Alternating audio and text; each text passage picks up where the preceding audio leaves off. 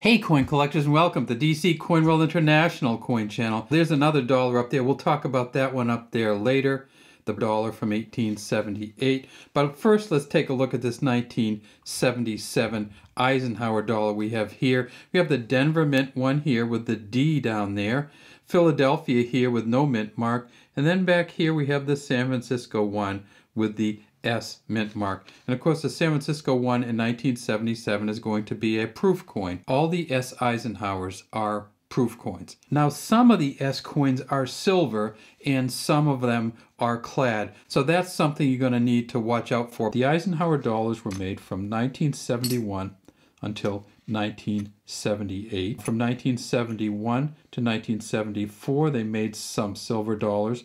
They made the silver dollar again in 1976 for the bicentennial. And then after that, there are no silver dollars in 1977 or 1978, which was in 1978 was the last year they made the Eisenhower dollar. Except for one huge mistake. So let's talk about that before we get into the numbers. In 1977, the San Francisco Mint sent all its 1976 bicentennial planchets to the Denver Mint, and it looks like there were maybe 10 or 12 of them. There were 10 or 12 planchets or less that went to Denver that were silver, the 40% silver from the 1976 Eisenhower. And the planchet's simply the piece of metal that the coins are stamped on. So here's a 1976 Eisenhower. You can tell it's the bicentennial Eisenhower, 1776 to 1976. You tip it up on its edge and you see that it's silver. And so in 1976 it was 40% silver. And of course the 1976 one had a different back than all the other Eisenhowers. It had the Liberty Bell in front of the moon. So this planchet was sent to Denver and they made some Denver coins from 1977 that were 40% silver. They think maybe there's 10 or 12 of them out there. If you find one, it's going to be worth between $15,000 and $25,000. There's two ways you can figure it out. One is you tip it up and you can see that this is a copper nickel clad copper coin. So when you hold it up next to a silver coin, you can generally tell the difference very quickly. Here's this 40% silver, here's the copper, and this is the 76. If you find this color on this coin, the Denver coin from 1977, it's going to be worth $15,000 to $20,000. So let's talk about the San Francisco coin. The San Francisco coin, they made it in a proof set, and they made 3.25 million of them. This is a coin you need to be very, very careful with. The auction record for the Proof 70 Deep Cameo is $7,000 from 2014. But after they sold that one in 2014, people started bringing all kinds of them in to get them checked. And now they have 267 Deep Cameo Proof 70s graded by PCGS. And they've gone from $7,000 in 2014 to $575. Be very careful how much you pay for a San Francisco Mint Proof 70 Deep Cameo. On the back of these coins, we have the eagle landing on the moon, the Earth right over the eagle's shoulder. The eagle's carrying an olive branch, and you can see the craters of the moon here. If we go around the side, you see there's 13 stars around the outside, and then there is way down in here in F and a G for Frank Asparo, who's the engraver of the back of this coin. Up here it says E pluribus unum, and there are two dots, one on each side of the unum and one between the E and the pluribus. If this coin gets down to a mint state 67, it's only worth about $18, which is not enough to get it graded.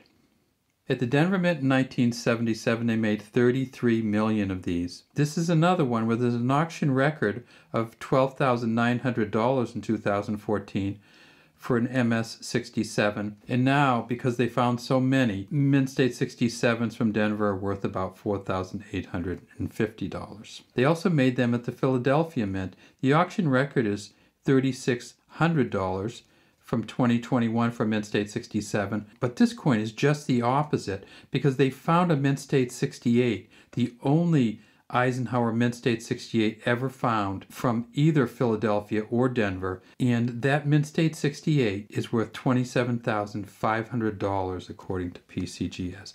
So there's a $27,500 Philly, there's some almost $5,000 Denvers, except if you get it in a silver, then you're talking about 15 to 20,000. Then there are some approximately $600 San Francisco coins. Now these coins all have a reeded rim. And the reeded rim are these lines that go around the outside. There are 198 of these reeds, and these reeds have been around for a while. Here's our 1878 coin, and this is the first year of the Morgan silver dollar. And you notice we tip it up on the side. You see that it's wider and thicker, and of course it is. Second off, you'll see that the one on the right, of course, has copper in it.